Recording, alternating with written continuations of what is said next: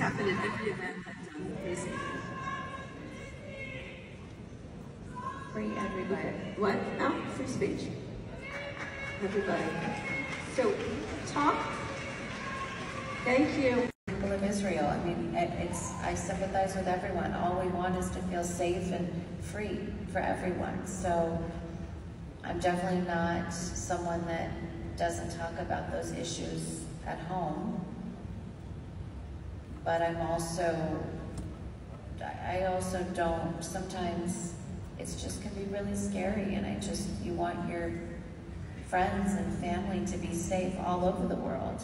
And I have friends from both sides, from all countries. And I think you just have to only really speak out if you really know what's going on.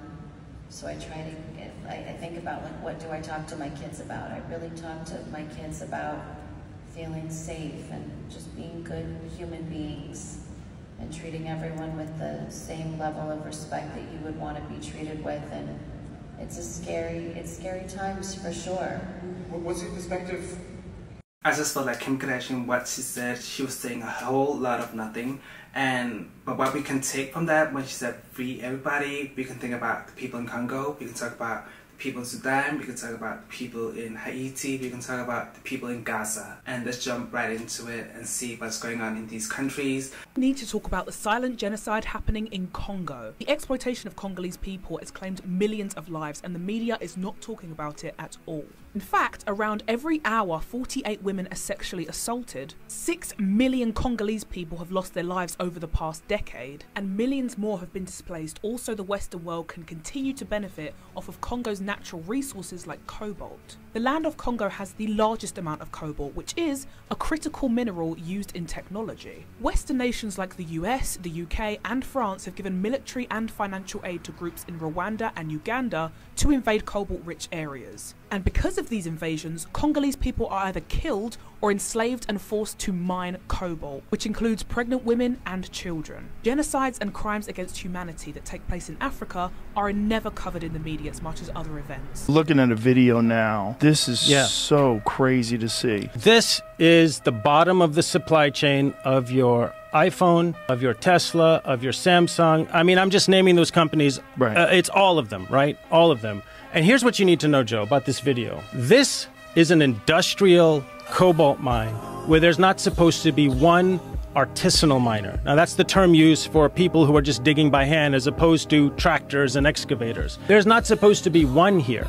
That's what the story is told at the top of the chain. There's more than 15,000 human beings crammed into that pit, digging by hand. And if you have sound, you hear the mallets, you hear the shouting, you hear the grunts.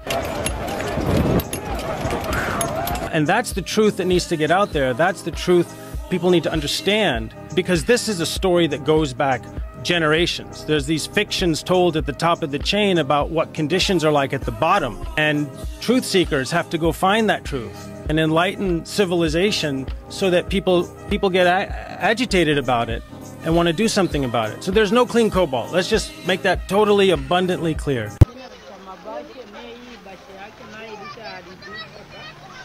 Over 6 million people are currently displaced in the Democratic Republic of the Congo. People of all ages, especially children, have been forced to leave their homes, and they're doing what they can to survive. Please support creators like Papi Orion. We need more visibility for what's going on in the Congo. Let's keep our eyes on Congo. Let's keep our eyes on Sudan. And make sure you follow this creator and stay up to date about what's happening in the DRC. And a lot of these kids are also being sold in bags right now, which is just sad. And that's definitely something that we need to highlight, and this is why I'm making this video.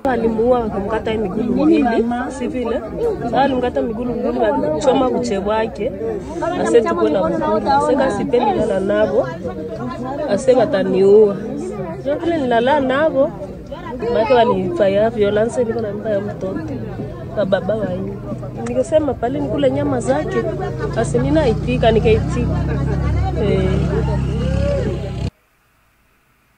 It's absolutely crazy what's happening in Congo right now, and I've chose just to upload these videos so you guys could just see them instead of me trying to like, my English is not the best, so I don't feel like I should be like talking about this just after watching it. I just felt like it was better for you guys just to watch the videos that I've seen and people talking about this, and a lot of things are happening in Congo right now, which is really, really sad, and Congo definitely needs to be on the news a lot more, as well as Gaza, as well as Haiti, as well as Sudan, because a lot of things are happening in those countries. I just feel like Gaza is getting so much media attention right now, which is really, really good, but I feel like the other countries as Congo, Haiti, and Sudan needs to get a lot more attention as well.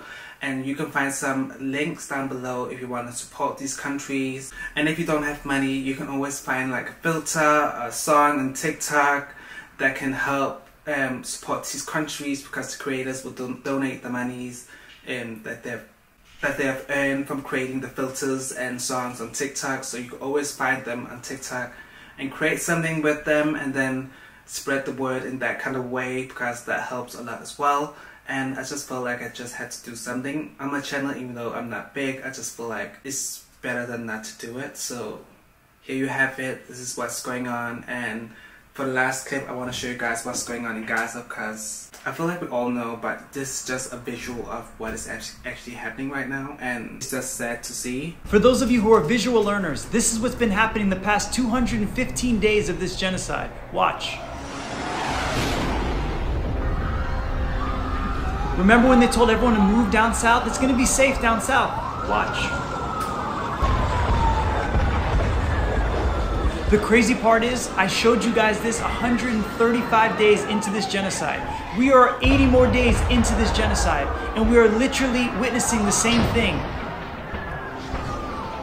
Close to 40,000 innocent people have been murdered. Tens of thousands are still under the rubble. And now everyone's here, down in the south, in Rafah, and they're bombing Rafah.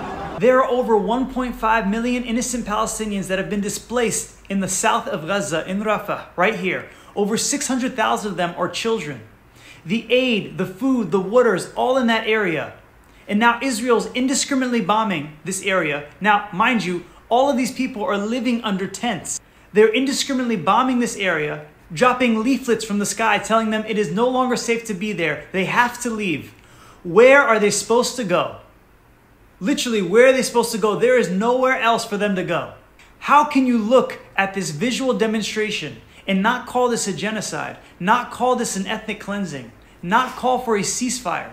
So we need you now more than ever to keep posting, keep sharing, and do not stop talking about Palestine.